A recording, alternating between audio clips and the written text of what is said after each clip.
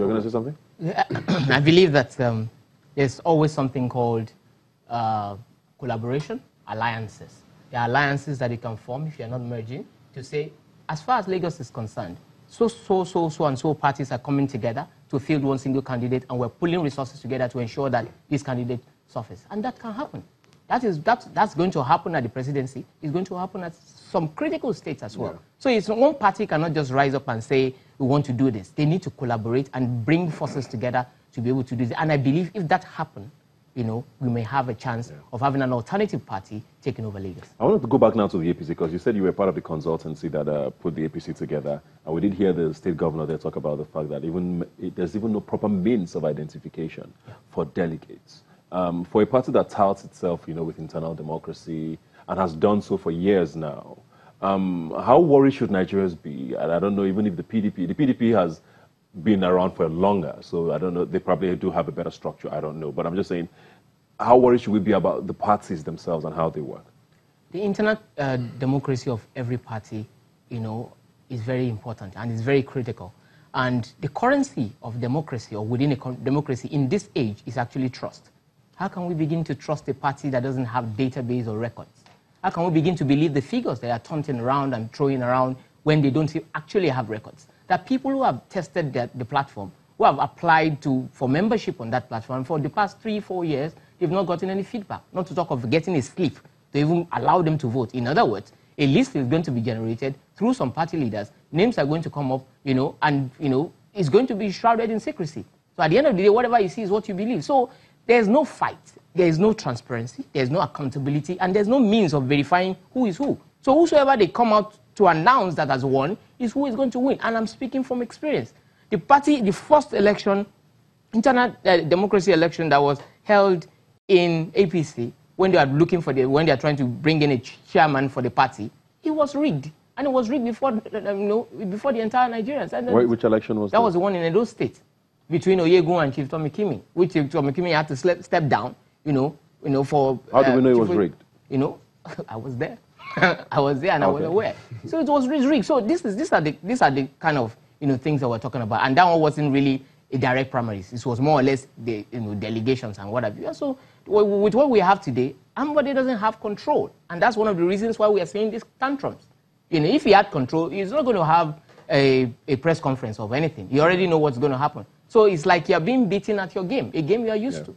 He started his press conference talking about security and violence tomorrow, and that he has heard that touts have been mobilized.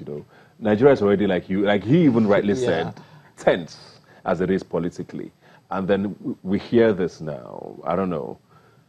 Do we have the capacity now to control this sort of a conversation, and if it actually happens tomorrow? I think what he wanted to do was show the world that he's in charge of Lagos, whatever happens tomorrow.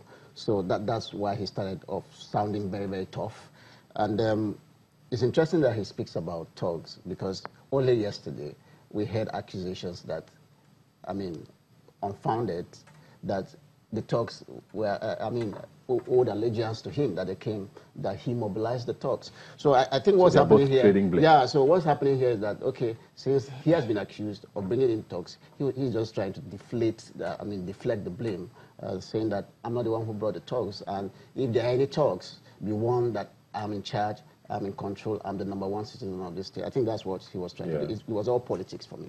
You have led the NSARS movement for quite a while now. Thank you very much for that. I'm sure a lot of people are very grateful because, it has yielded some results at least. So you are quite versed with security and the Nigerian police and how it works, For a primaries like this tomorrow, which for the first time in Lagos' history is going to be this tense. Usually the primaries there's usually just one candidate who's endorsed by everybody. Tomorrow looks like it's going to be a little different. How worried should we be? And do you think the police have the capacity to, just uphold people?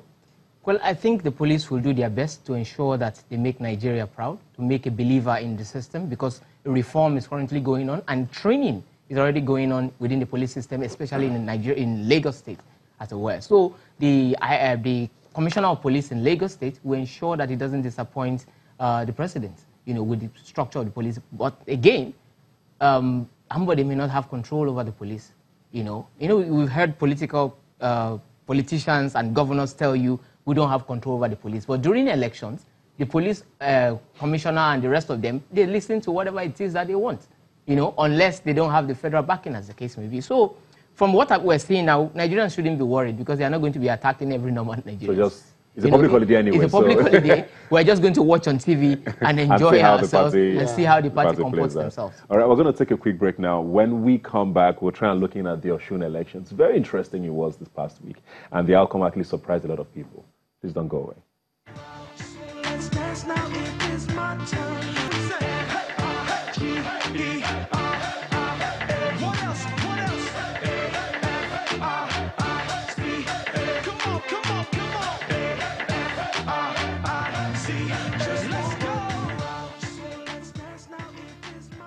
All right, welcome back. Now, last weekend actually, the Osun State elections held, but they were inconclusive. A week today, which was last Sunday, as declared by the returning officer, and of course, a rerun was held on Thursday. As at Sunday, the PDP was leading by a couple hundred votes. By Thursday, when the elections were concluded, the APC won by a couple hundred votes, and there were so many allegations thrown on social media and, of course, on media generally about what happened and what might have happened. So I want to come to you, Jude. Now, the result came as a surprise to a lot of people because, especially some numbers in a few of the polling booths seemed a little interesting. Let me use the word. What were your thoughts about the elections? I think for me, the takeaway from the election is that vote buying is still a thing, and that if anybody is going to give the APC a run for its money, nationally, it's still the PDP. Yeah, but both were even accused of vote buying. Yeah, both were accused of vote buying. And then there were reported cases of violence, especially in the rural local government area. So we as much as I want to say we're making progress democratically, all of these things also make you want to think that we are taking maybe 2 steps forward and 3 backwards every time. And for me, the biggest takeaway from the election is that the people sometimes are not even assured of whether their votes will count. Because when you have a situation where it took INEC hours to count 3,000 votes, I mean, they announced the results at 2 a.m. What are you counting? So it looked manipulated from the way INEC was making it look, and you can't blame people who say it was manipulated. Yeah, the good thing is that the courts are open to whoever feels aggrieved. But I was saying here last week on the show that it looks like we've moved from blatant rigging and violence now to the vote buying, where elections seemingly are peaceful and fair, but the underlying situation is some intimidation and inducement now. Looking at the Osun State elections now, 2019 coming up next year, what are you thinking will happen very quickly? Well, I think that we need to look back at the components of the independent or erstwhile independent National Electoral Commission. We need to look at the constitution of that. We need to begin to rework a lot of things because as currently constituted, they are not ready for 2019. Because what happened in Osun, is a clear indicator, it's an ominous indicator of the evils of 2019, and it must be curbed before then.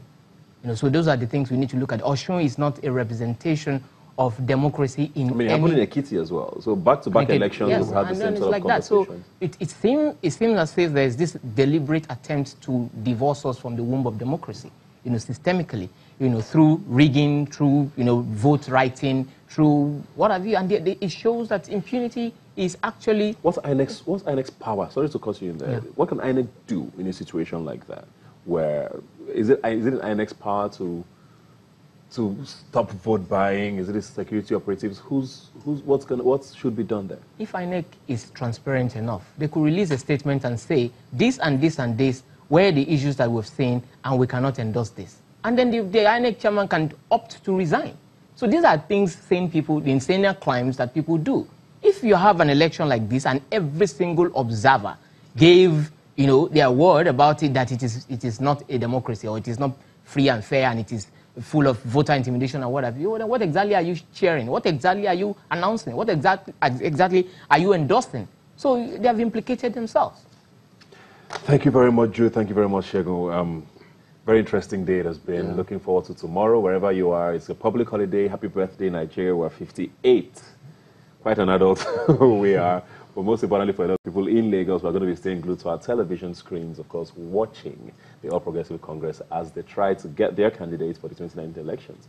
Good luck to all the candidates. If you missed it, the Lagos State Governor did hold a press conference earlier on, and he spoke about the fact that he's still in the race and will be doing everything in his power to make sure that everything tomorrow is safe. Thanks for joining us, and I'll see you next Sunday.